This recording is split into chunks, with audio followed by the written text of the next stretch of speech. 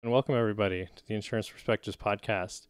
This is going to be our first episode in a 5-episode series on conversations with former captive insurance agents.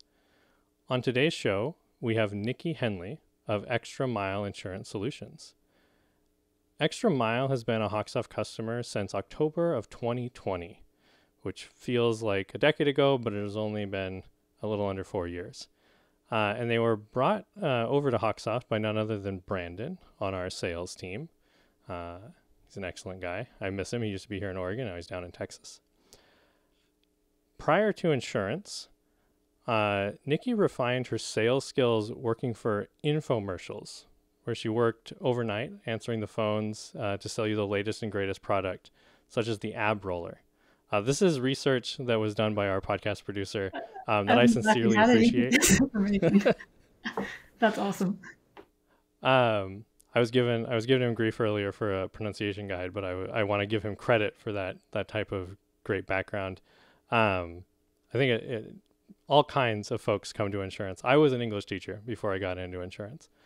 Niki's agency, Extra Mile Insurance Solutions, is located in Owasso, Oklahoma, where Niki and her husband have 7 kids, 1 grandkid, and it says here that you're getting ready for that empty nest phase, and looking forward to traveling. With that, thank you so much for joining us, Niki. We really appreciate you taking time out of your busy day to join us. Yeah, thanks for having me. I'm excited now since you dug up all that information. This is our second season, and fans of the show tuning in would normally they'd expect a little bit more background on your insurance side, but that's a big focus of this conversation that we want to have with you. So the first area that I want to dive into is your background getting into insurance and working as a captive agent. So Niki, when did you get into the insurance space? I got into the insurance space kind of like most people on accident. It was 2013. I was working part-time in accounting in a basement, no customers. I hated it. I'm really bad at math, so it was a really bad fit. And so I was looking for a full-time job since my kids were going to be in school now. And I had answered an ad for AAA thinking that I was applying for the tow side, like some sort of admin or something. I had no idea about insurance at the time. I didn't handle our insurance at that time. And when I did the interview, the owner was like, "Oh, you have to take a test, to have this position." I'm like, "Oh yeah, I'm good at tests." And then next thing I know, I'm thrown into this insurance class and taking tests and selling insurance for AAA. Oh, wow. So it sounds like you're captive agent under the AAA side.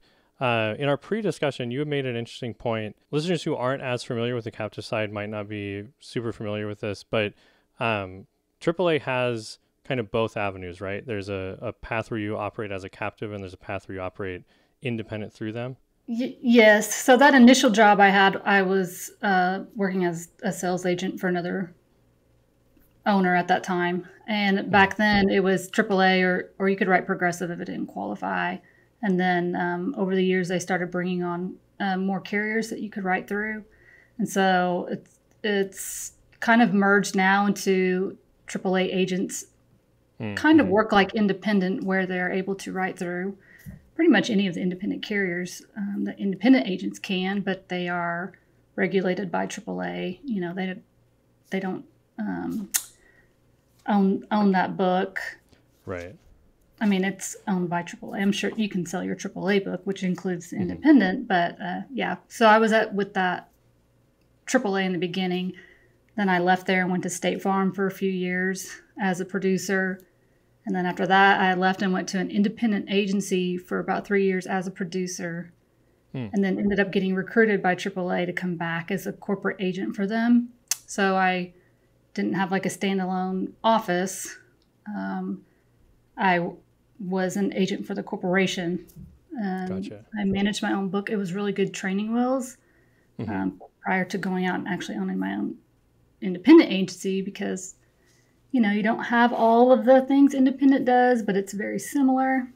And so that's kind of how I ended up with AAA at the end, Okay. working for them captive. Gotcha. Because, So they if you, choose all of your systems and gotcha. carriers and all of that. So joined them in 2013 and then started your agency in 2020. But there was a stint in there with being an independent producer. How long were you a captive agent in total? So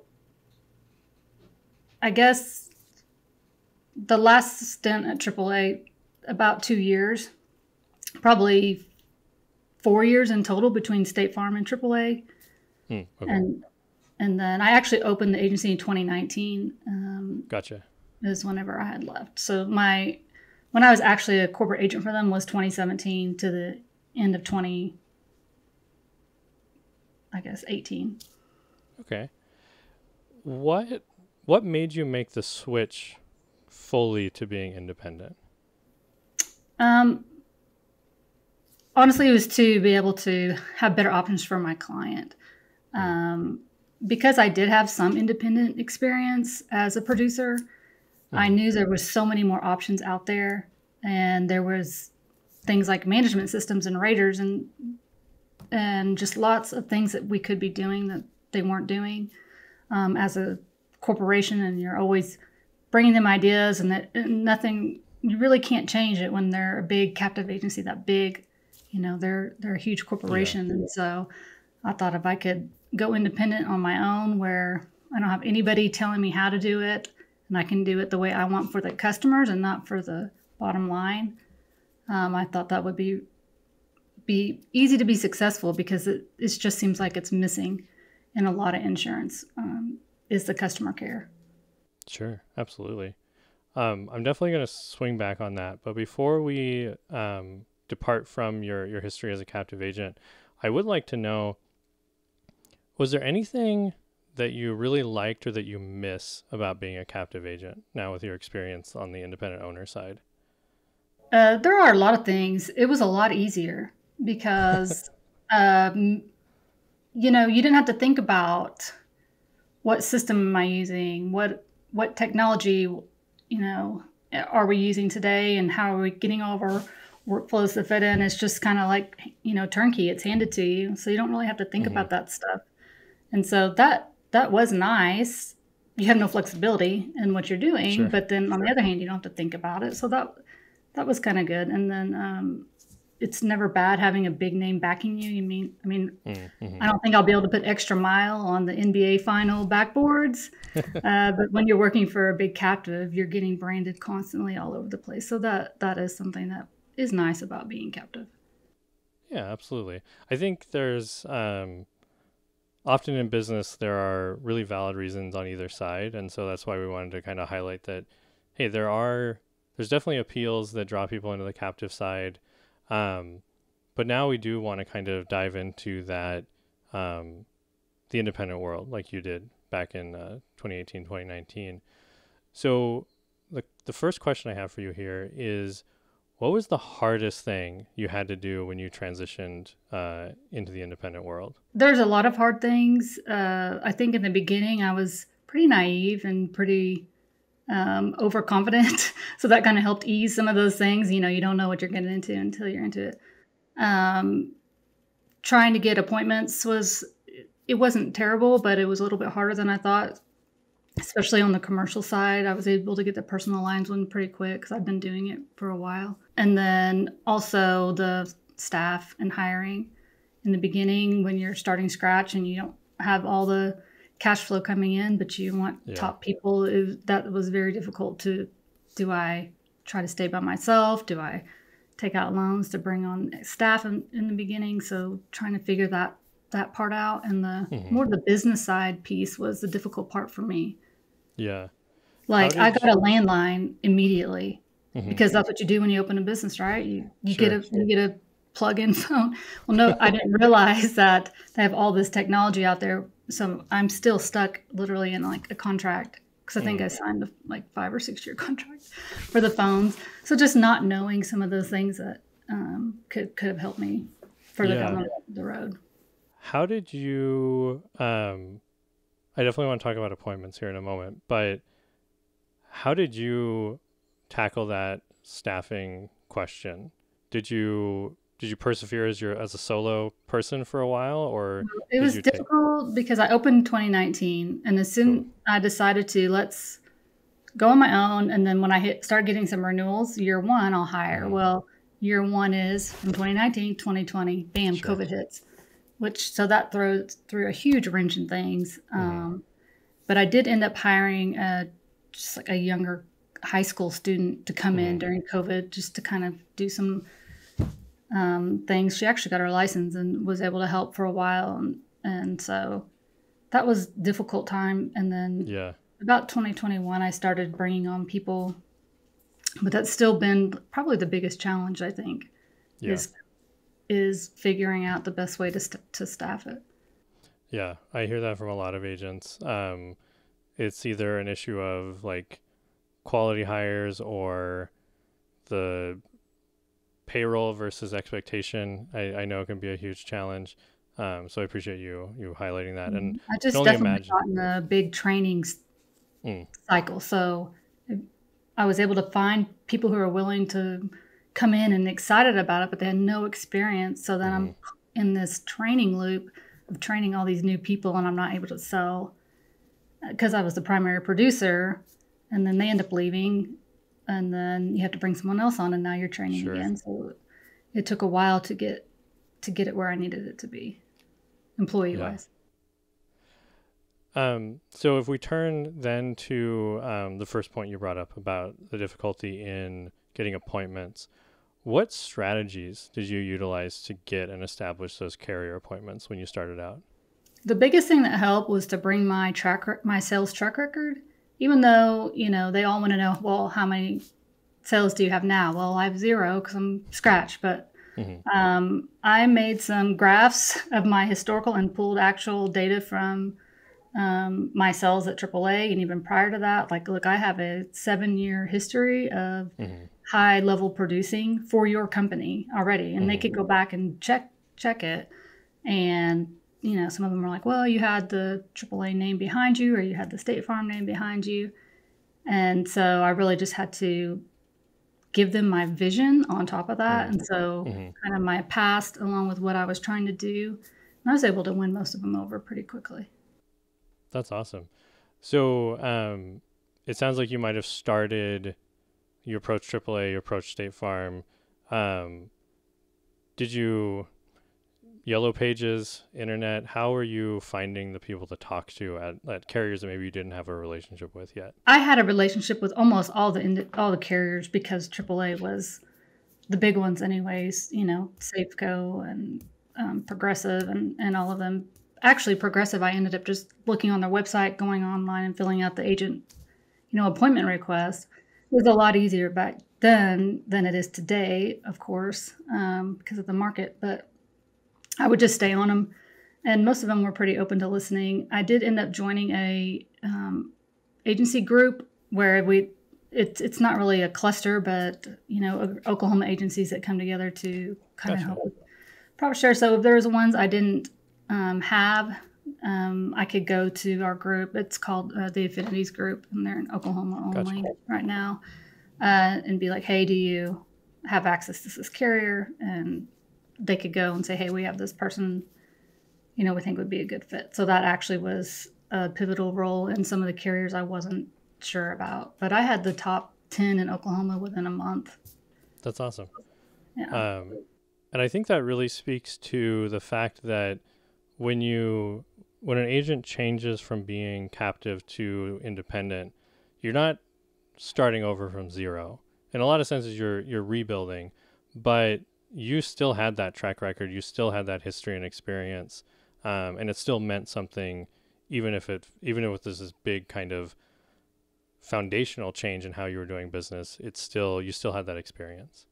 Yeah, for sure. The way, they're mainly worried about how many quotes are you going to be quoting, where are you getting your quotes from, and, that you're capable of actually selling their product for them and that you Mm-hmm. understand them. And I think that was a big part, is that I spent a lot of my time throughout my career really getting to know each carrier, Mm. what their appetite is, what their underwriting guidelines are, And if you really focus on that, you really can make a difference in each carrier, because when you get a lead in, you know exactly who's going to be the best fit for them. And I think that combined with my experience made it a lot easier to get the appointments.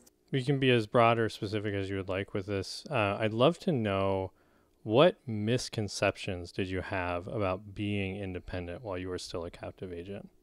I just thought it would be a lot easier, that you're writing every single one. I also thought there was a lot of used car salesmen, like independent agents. Now there's a lot more ways to be involved and find other independent agents. But back then I didn't really know any except for my one previous employer. And so I didn't really even know what an independent agent really looked like and how you could, succeed and help in your community and do all that kind of stuff. So I think that was kind of a misconception, that there wasn't really anybody doing it the right ways, which now, of course, through like groups like HawkSoft and stuff, I find all kinds of amazing agents doing that. So that was a big misconception, that there was just kind of a bunch of old men in their dusty one-room offices, selling insurance. That was my impression and kind of what I thought. Yeah. And I don't think that's an uncommon perspective on the space. And I think that the last decade has been really beneficial to getting better voices out there and getting better perspectives out there.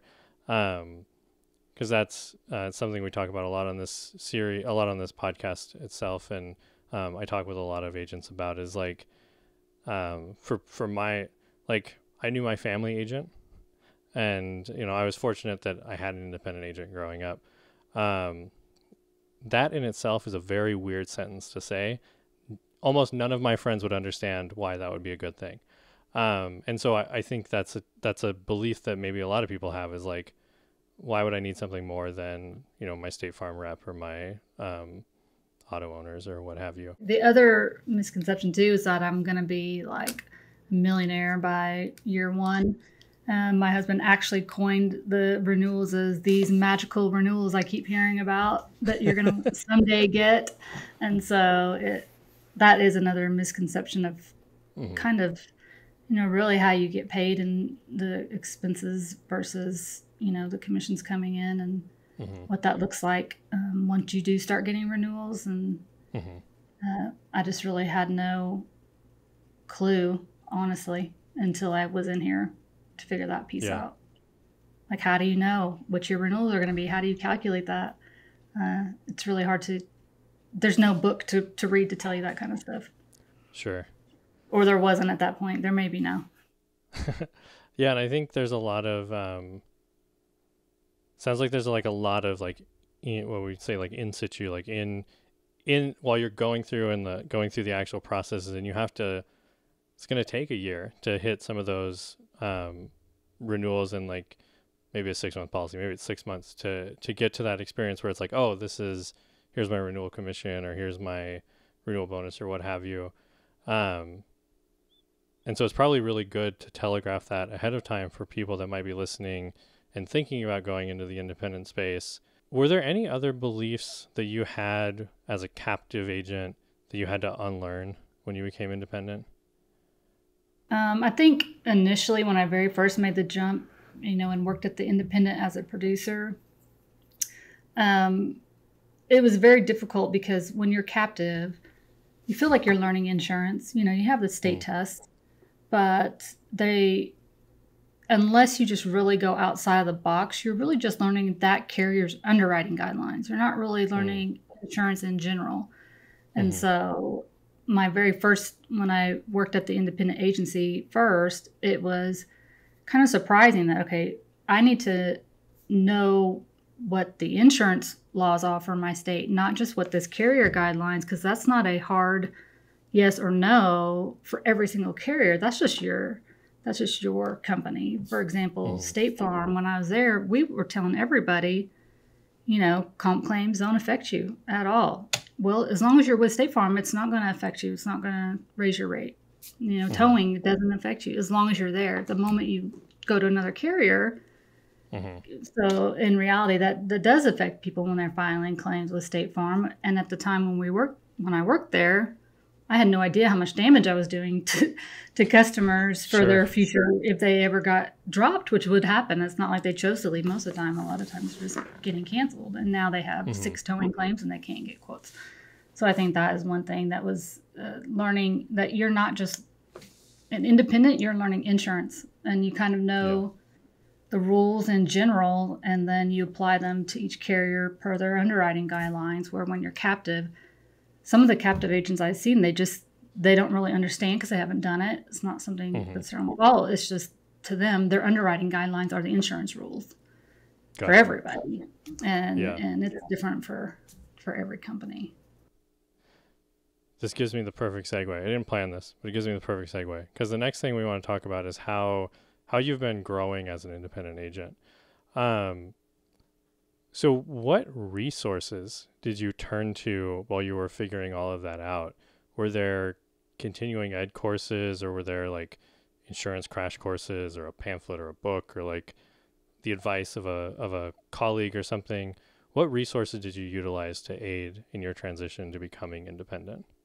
One of the biggest ones was finding other independent agents that were already out there. And the best way that I found was to do it through Facebook groups. Right now I'm in an agency owners group called the Mavericks.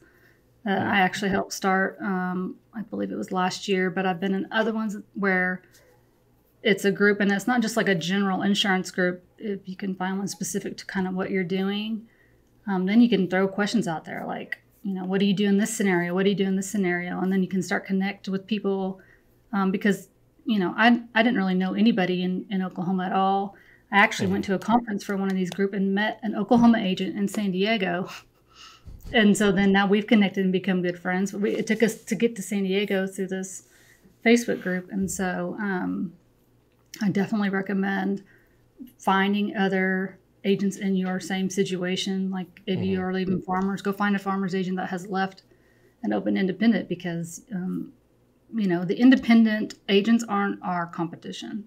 We're not each other's competition. Even the one down the street, that's not my competition. State Farm is my competition. And the more you can collaborate and learn to kind of lean on each other for that kind of stuff, that has made a huge difference for me. Yeah, absolutely. Not an ad, but totally if you would want to. What is the name of that Facebook group if people want to seek it out? It's the Mavericks. It's for independent agency owners only. I know there are ones out there for agents as well.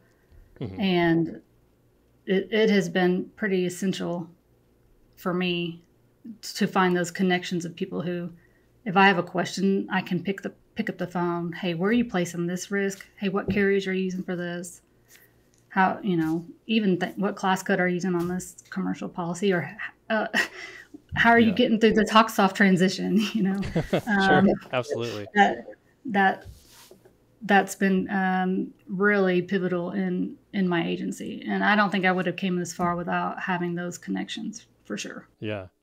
I'm a huge fan of this saying, community, not competition, which I steal from a local donut shop. Which it's as funny as it sounds, but I live in Portland, Oregon. We have a lot of donut shops, like a ton. And they don't compete with each other. They frequently promote each other's services, promote each other's events and whatnot. And so one of the local places called Pips Donuts came out with that slogan, or started promoting that slogan, community, not competition. And I think it really applies to the independent agency space, because I have never seen businesses that in theory, on paper, you would say like, oh, you're definitely competing for the same customer. It's like, well, no, there's enough to go around. There's enough people that need insurance that it's really about how do we help each other be better business owners. Do you have advice for other agents or professionals out there that are looking to go from captive to independent? There's so many things, kind of like we talked about, learning your carriers and finding a mentor. Really, if you can find somebody that's maybe a little bit ahead of you of where you're at, that you can bounce ideas off of and kind of see where they're at, And then the other thing is you don't have to do all the shiny things at once. There's so much technology out there and so many things getting thrown at you. Like, you have to have this, you have to have this. It's okay to say no. I had one of my mentors early on tell me that, keep a list of the things that seem cool to you or that you want to try and just review it annually, and don't just jump on something because it's the latest and greatest, because that can slow you down if you're trying to pull on every single new technology there is at once, because what works for one agency may not work for you, may not be a good fit. And we pick our technology by waiting till we have a problem. This is not working for me. Is there something out there that can solve this problem, instead of just saying, oh, this is new. Oh, this is new. That looks cool. I want to try it. I may think that still, but I try not to bring those new technologies on unless it's an actual problem we're having that we need to have solved, because you can just bury yourself in tech expenses pretty quickly and buy a bunch of stuff that you end up not using. Oh yeah. I think it always catches people off guard when I give advice like that, because my real job at HawkSoft is creating all of those connections and making as much technology available as possible. But we had a salesperson here at HawkSoft, Chris Lejeune, who was famous for telling agents, scratch agencies, you don't even need HawkSoft. Go work on appointments. And that's kind of the philosophy I take in, where it's like, what actual problems have you yourself uncovered in your agency? Okay, then what tools are out there to apply to them? What systems can you use? What functionality might exist in the tools you're already using before you bring something in? So I think that's really good advice to give to agencies, is like, don't chase every shiny toy. Yeah, they'll be there when you're ready. And it doesn't make your agency any less because you don't have these, if you don't have the new AI answering your phone. Like, that's kind of the new thing out, is having the AI. And that looks cool, but I don't really have problems with the phones being answered right now. So even though that looks really cool that an AI can do all that, why am I going to spend the money on that when phones are not a problem here at all? Yep. I brought on some quoting technology instead, because getting the quotes done in a timely manner is our problem, because they're taking so long because of the market. So that's the kind of technology I'm looking for right now, not a AI to answer the phone, even though it does. Yeah. I know it's good because, it can take some time off some of your other people and answer after hours and on lunch. But like I said, that's not really a problem we're having. It's not hindering us at this point. And it's okay to not have that. It doesn't make us a less of agency. And I feel like sometimes newer independents feel like if they don't say, oh, I have a VA, oh, I have Lava and Agency Zoom, and I have all those things, they're great. For me, doesn't mean I think any less of another agency owner that does not have that. They have to find their path. And if you try to just do it because everybody's doing it, it will not work. Yeah, absolutely. I think that is a powerful place to land us on. But do you have any other advice or recommendations for people who might be listening? They might be sitting on their lunch break at their AAA office thinking like, I wish I could be my own boss or run my own agency. Any parting thoughts for that listener? So I used to be like, there's not going to ever really be a good time to do it.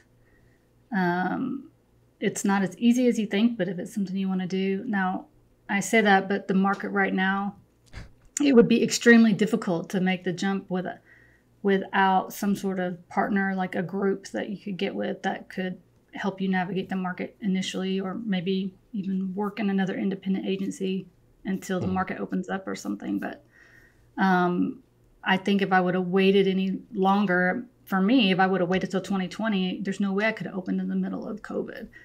And so if you feel like it's the right time for you, just go for it, because it's never going to be easy. The challenges are always going to be there. The market's going to be hard. The employees are going to be hard to find. And so if you feel like that's the right direction, I feel like, you should just go for it. Absolutely.